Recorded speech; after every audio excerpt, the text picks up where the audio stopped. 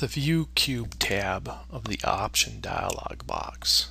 Let's go up to the application menu, go to options.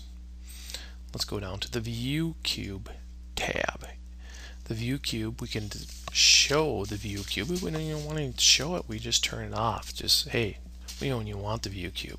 If we have it on, where do we want to show it? Well, I want to show it in all 3D views, or you can say just in the active views. Where do you want it? Mostly in the top right. That's what AutoCAD does. People are used to. The ViewCube size is automatically, depends on the size of the drawing area that we're in. It will automatically scale it for you. But some people want to see it big all the time so they can see it. So you might want to go with large. So it's always large. Inactive opacity, so you can see through it. It's 50% transparent. Usually a good value. If you might want to see through it more, you might want to set that. When you're dragging the ViewCube, when you're giving it a little spin, it will snap to the closest view.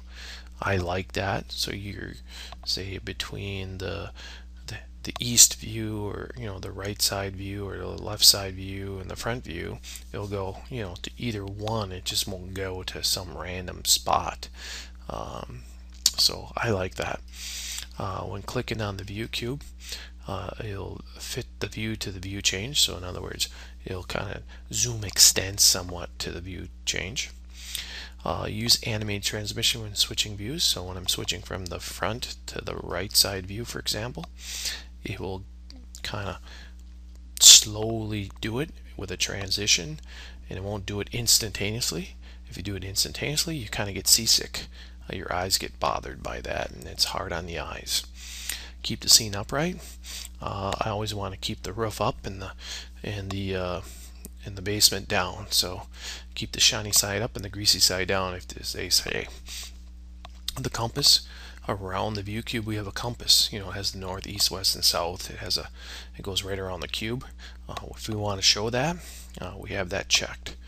So for the most part, I like all this stuff checked on. But the only thing I typically like to change is sometimes I like to go with large for the ViewCube size. That's because I'm getting kind of a little on the older side, easier to see, easier on the eyes. But for the most part, I like most of these settings just the way they are.